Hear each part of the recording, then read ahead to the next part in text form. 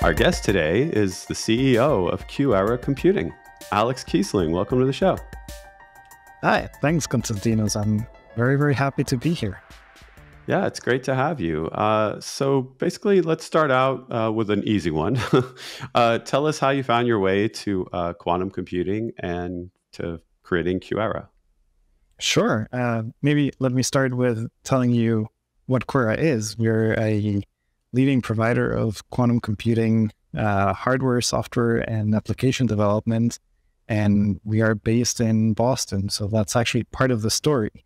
I grew up in Mexico, and when I was in high school, it was the first time that I heard about the concepts behind quantum computing. It sounded very sci-fi, very intriguing, and I decided that this was something that I had to get involved with. So I applied for undergrads all over the place, and I ended up coming to the Boston area to do my undergrad at MIT in physics. And once I was there, I was on a mission to find quantum computers and start using them. And little did I know that back then that was not something that one could do. So yeah. So Two qubits in a lab, maybe. yeah, exactly. So that was about state of the art, right? So I started getting involved in research, and particularly learning about these beautiful experiments that were happening using neutral atoms, what we call neutral atoms, to do all sorts of fun and exciting things. And after that, I spent a little bit of time in Germany doing more research, again, in understanding how to better use these complex setups that were being built around the world to study quantum matter and use it as what we call quantum simulators to solve problems in quantum mechanics using a controlled quantum system.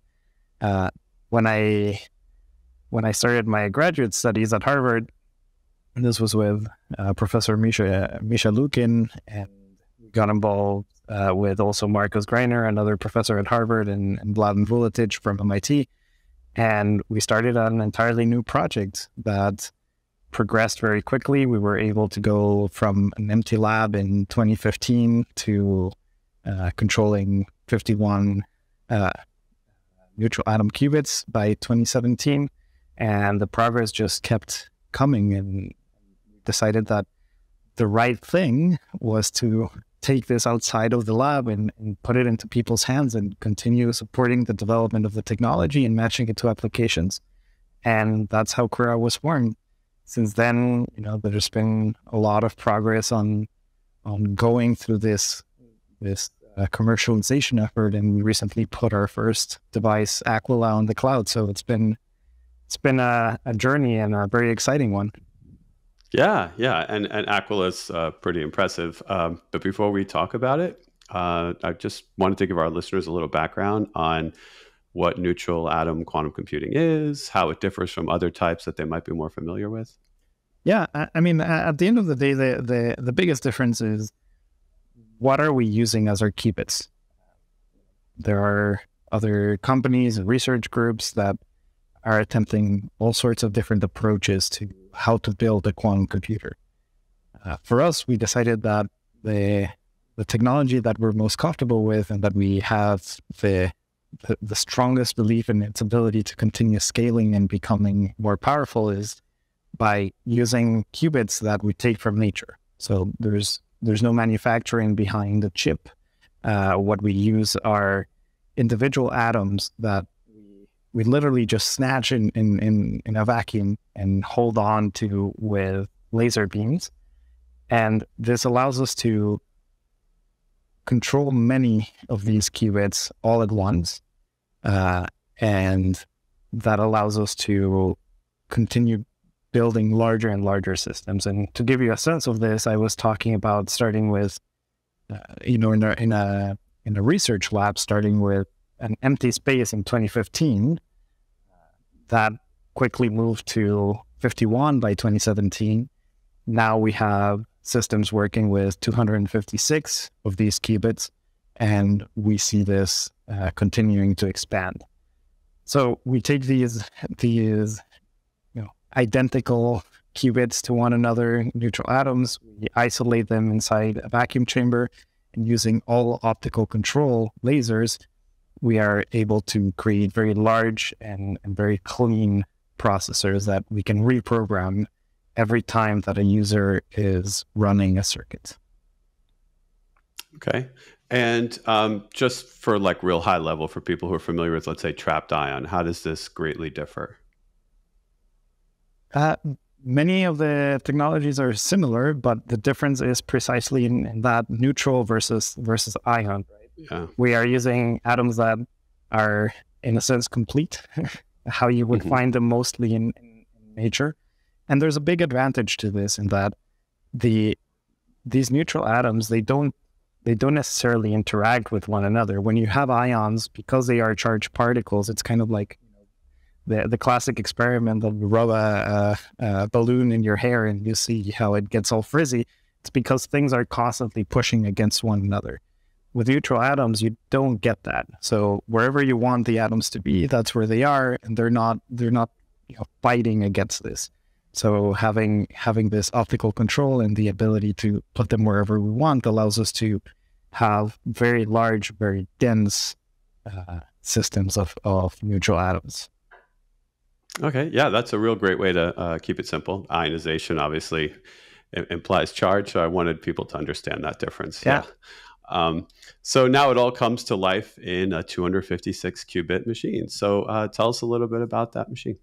Yeah, this is our first machine. We're very happy about having connected it to the cloud recently and made it available to customers. QuEra is the first and so far only neutral atom quantum computer available to users everywhere on the cloud. It is a machine that allows users to very effectively use the quantum resources available to them by being able to program effectively the geometry of the chip. So if you've heard about, for example, there are these FPGAs that are very efficient for classical computation. We're doing something similar with what we call an FPQA mode, or field programmable qubit array. And this gives users the ability to directly decide where atoms are going to be placed relative to one another. And then in real time, we'll take these instructions and QuEra will position all of our qubits in the places that our customers are asking for. The reason why this is important is because if you think about things like optimization of a graph problem, right? This has implications for logistics, for finance. You want to be able to use the few qubits that you have as effectively as possible.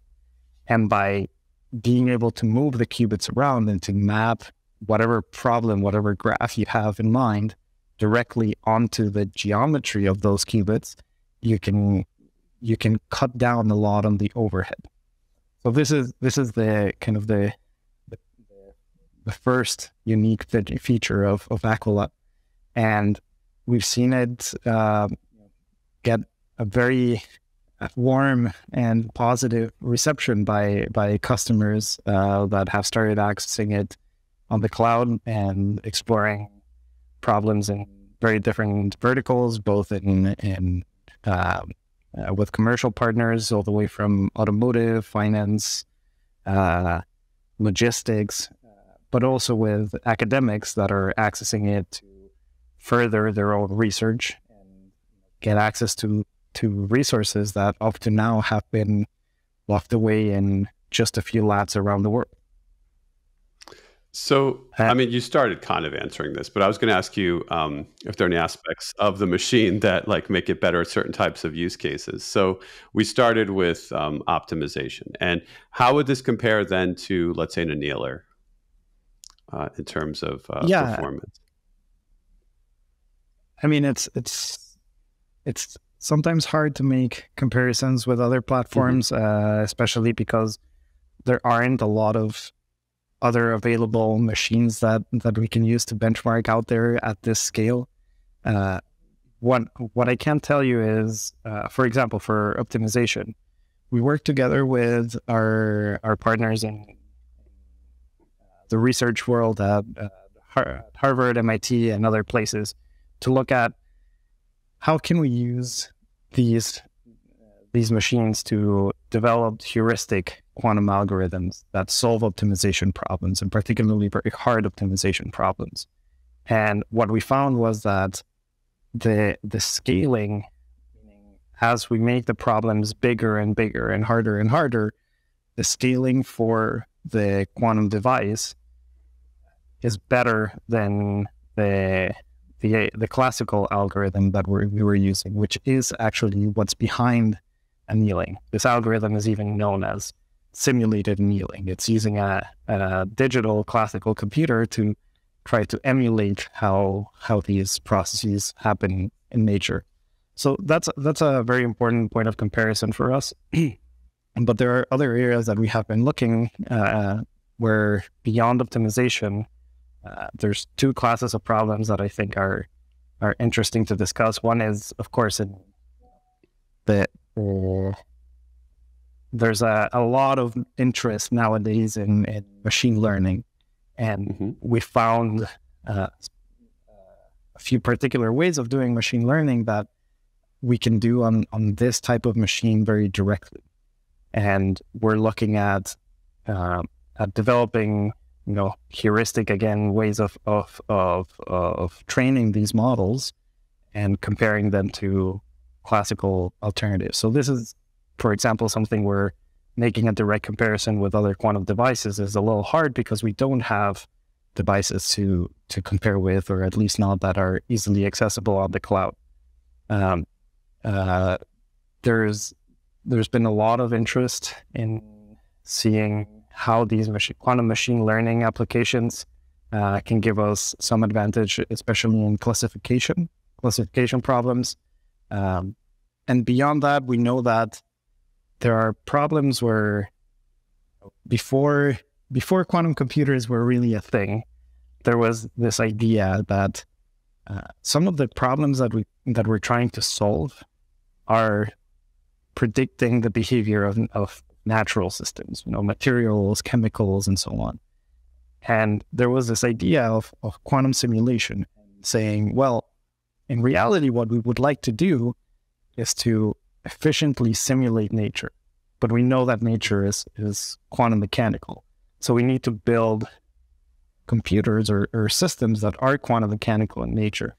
And this was a key idea by a famous American physicist, Richard Feynman. And we see that for these, yeah, that's right. And we see that for these kinds of applications, which is where a lot of our users and the research community are accessing the device.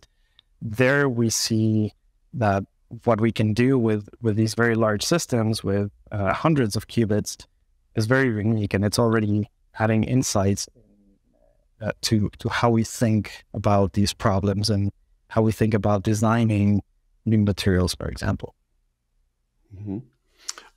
And I know with this system, you introduce a concept people don't often hear, this idea of like analog mode and then digital mode. So I definitely want to spend a few minutes going into that because it's just not something anyone's coming across, right? So the idea is it's in analog mode now, it's going to be in digital mode. So definitely some clarifications needed here for everyone. Yeah, no, it's a great question. I think in some ways we're kind of following also in the footsteps of classical computing, and it seems to be a cyclical thing. Digital computers are what we know about today, but back in the day, there was also the concept of doing analog computing, and even in electronics today, there are some things that can be done better with analog systems. When you look around, there's now actually a renewed interest, for example, for machine learning and AI applications to use analog systems because they can have some built-in tolerance to errors and perturbations. And what we're doing with this system, with Aquila, as of right now, the way to program it is not by breaking down an algorithm into very small components, like single 2-qubit gates, but by encoding the way that all of the qubits are interacting with one another and then changing that over time. So the way that users are programming Aquila is, it's two phases. The first one is defining the problem and how are the qubits connected to one another, as I was explaining earlier. And the second part is, how do we make the qubits basically talk to one another to solve the problem, or even to do this in a kind of chaotic way. For example, when we're looking at some of this machine learning, and to do this, we use a real-time signal and an analog signal that controls the whole system. Now, this is helpful for certain problems today, because it makes the performance be better. So if you have, as we do today, only a finite number of qubits and a finite amount of time over which the quantum program can run, you want to use it as effectively as possible. And what we found is that for many of these problems in optimization and machine learning, you're better off encoding the problem directly in the connectivity of the qubits, and then using this analog mode to effectively control the way in which imperfections can affect the outcome of your solutions. Now, this is only the beginning, and as you said, we're also looking into digital. Digital is where the kind of operation that you see for most quantum computers nowadays, where everything is broken down into single 2-qubit gates, and it's a very powerful level of abstraction that you can add. Well, it turns out that with a neutral atom platform and with a system like Aquila, you can use the same platform to run both kinds, analog and digital. So we're working on enabling the tools for digital operation, and you can even mix and match and do a hybrid mode of operation. And I know that quantum computing, we've talked where there's a lot of talk about hybrid, talking about hybrid classical and quantum. Here I'm talking hybrid quantum, using tools both from the analog side and then more tools from the digital side. And what we see here is an ability, for example, to prepare resource states using the analog evolution, and then use the digital operations to extract much more out of them. So this is, again, going back to machine learning applications, for example, where we see expanding the use of it. Okay, so when I first heard about this, you know how when people pitch a movie, they say it's something meets something. It's a haunted house story in outer space, and you get Alien. Like when I first heard it, I was like, oh, it's D-Wave meets Ion Q. Like I didn't know how to wrap my head around what the whole process feels like. But it sounds like in a moment when we talk about how to code this, it'll make a little more sense. But before we leave the pure hardware realm, do you have any thoughts about scalability? Is there anything about this type of architecture that will help you achieve high qubit counts? Like going back to the D-Wave example, because it's an annealer, it has 6,000 qubits. It's just a number that seems to be skewed compared to gate-based. So how does this kind of progress? What does it look like going down the pike? Yeah, no, scalability is crucial, right?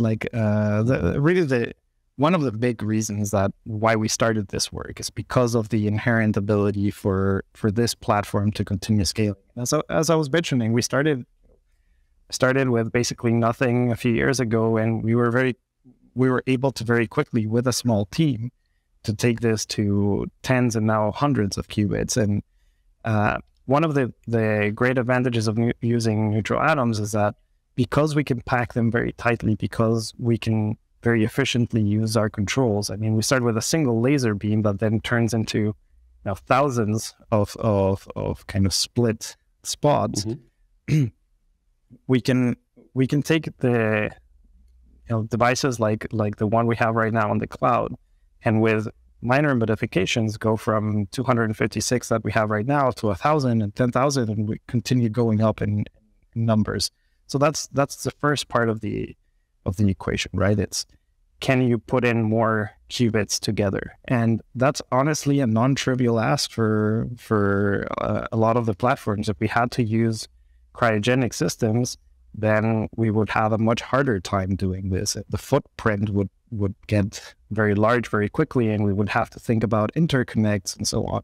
But we can avoid all of that because of the properties of neutral atoms. The second part for scaling is, how do you control this, right?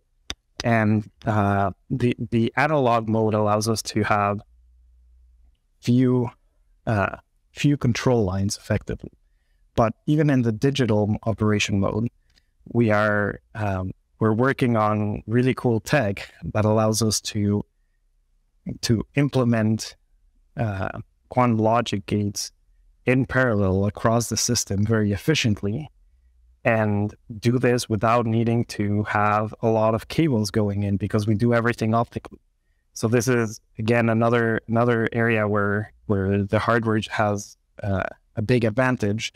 If we have to put in, a cable for every qubit that we have to control, then this very quickly becomes, it gets out of control, pun intended. Yeah. But by being able to address things in groups and implement gates in parallel using just lasers, it's a lot easier to control these systems at scale. So that's really where we're going, and I think that's going to be one of the things that is going to set our platform apart. So is it fair to say then that with this control model of the parallel systems, is it kind of like interconnect is built in, because you'll be able to control so many? It's just built into your architecture in a sense, instead of coming up with some new connection mode? Yeah, I mean, I think that there's going to be a lot of new ways about thinking about the OS and the programming to move the quantum information much more efficiently within the processor without having to incur in very costly, for example, swap gates that are necessary in a lot of the fixed architectures. You can think about having different zones for this kind of processor, and having, in some ways, kind of like intra-connects. And by the time that you need to think about interconnects between different devices, then you could be already at the 100,000 million physical qubit scale. Wow. Oh, okay. At that point, why even bother, right? Right. Yeah, that's pretty impressive. And any thoughts on like error correction and what that would look like in the future? It might be early, but no, it's never too early to think about error correction. I mean, that's we take this very seriously, and we're looking at how do we enable error correction in a way that is using the hardware to its best ability. So there's a lot of cool ideas that we're developing for using the ability to reprogram effectively the system and the geometry in real time to implement error correction in a more efficient way. And I'd like to also call out some very, very cool results that came out as a preprint, so not yet actually published, from work done primarily at Harvard, but even with some people from QuEra, on demonstrating very high performance in entangling gates, getting past some of the thresholds that are necessary to take error correction very seriously. So we expect that there's more to come in the next few years, where you're going to see quantum error correction become a reality, and not just as a one-time demonstration, but as with an approach that can scale to these very large numbers of physical qubits. Great. And for now, the way to interact with this machine, there's a couple, so I'd like to talk about them. First off, there's, I guess, am I saying it right, blockade, but with a Q, so BLOQADE. Yeah. Yeah, Blockade is a wonderful open source package that we created. It allows users to understand how to program Aquila and to then use it to actually program Aquila directly. It is a numerical emulator of quantum systems, like our processor.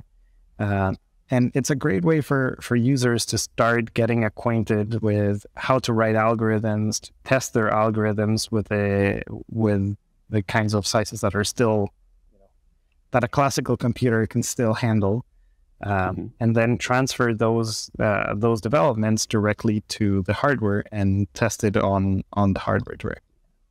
So you're able to select Aquila as a backend target to. Yeah, it's one of the programming modes. Yeah.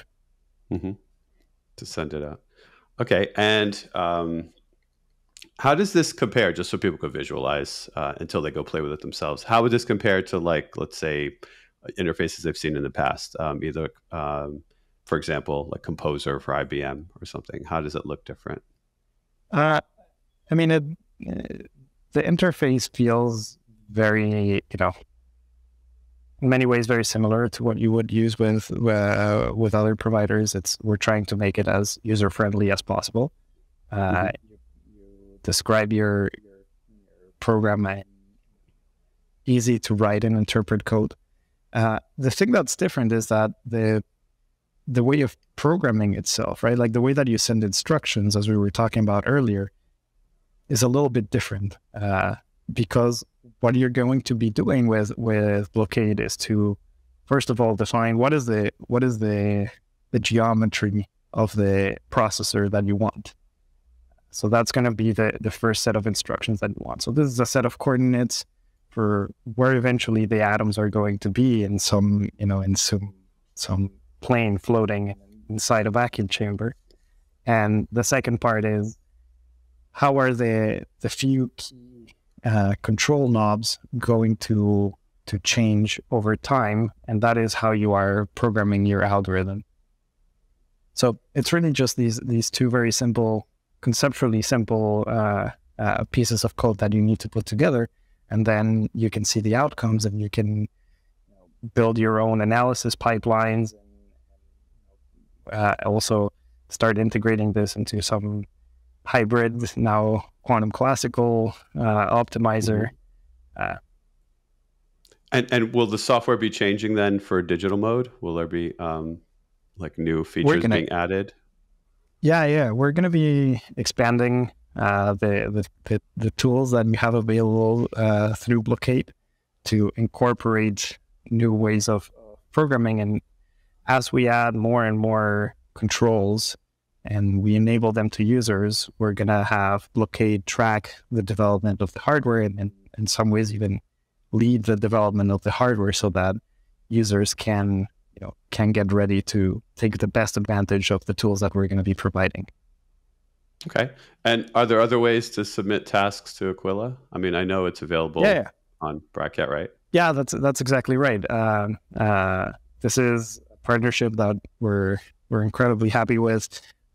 We connected Aquila to Amazon Bracket in November of last year, and since then we've seen very heavy usage. We're seeing lots of customers come through and really engage with the device.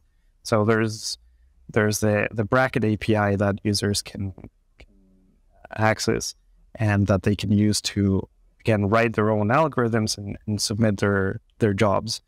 And it's actually been great to see how quickly people have adopted it, and how far-ranging the set of users that we've seen come through has been. As I was saying, this goes from everywhere from the automotive industry, the finance industry, logistics. We're seeing academic customers engage with it.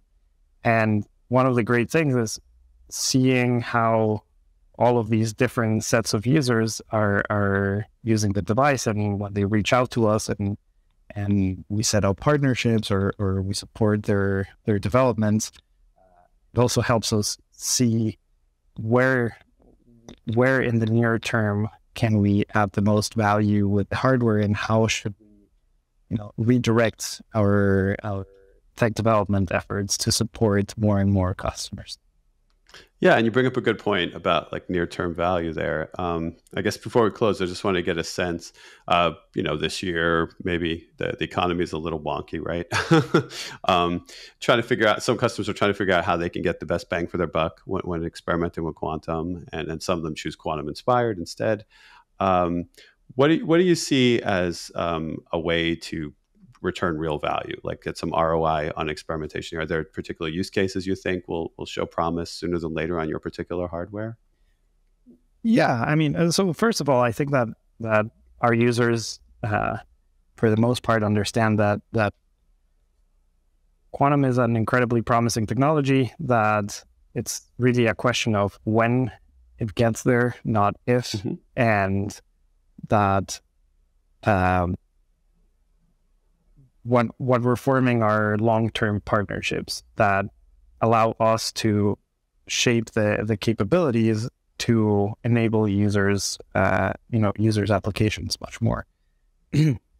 I think that there is an understanding that more is yet to come, and that the quantum computing space is evolving very rapidly, and that capabilities are advancing very rapidly. But in the near term, what we're seeing is users that are very excited about testing, for example, machine learning, where because of the larger expressivity of the quantum systems and quantum processors, we expect to see some interesting results with quantum machine learning. At the same time, I think it's important to recognize that the best code is written by trial and error, and what users are asking us for is a different way to approach quantum that is very hands-on, that is getting access to large processors so that they can write their own algorithms, they can test them, they can see what works, what doesn't. And in the areas that I was mentioning, in machine learning and optimization and in simulation of other systems, this current technology, this analog operation, and in the future, the expanded capabilities for a hybrid analog digital are exactly what we're hearing from our customers that they want. And they wanted to see not just what is the performance now, but by being able to access system with hundreds of qubits, they can see the progression of how well does my algorithm work in small problems, 10 qubits or so. How does it work with 50? How does it work with 100, with 200? And that allows them also to extrapolate and work with us to tweak things so that we can bring the best possible capabilities to them as quickly as possible. Yeah, that's a great point. Extrapolation is a lot easier when you have a lot of points to map out exactly. and draw that line through. Absolutely. I like the way you put it. It definitely is a matter of when, not if. So I'm looking forward to seeing more from this machine, and I hope listeners will visit Bracket and also play with Blockade and see if they can write their own algorithms on here too. Thanks a lot for joining. I really enjoyed this. Thank you, Konstantinos. This was great.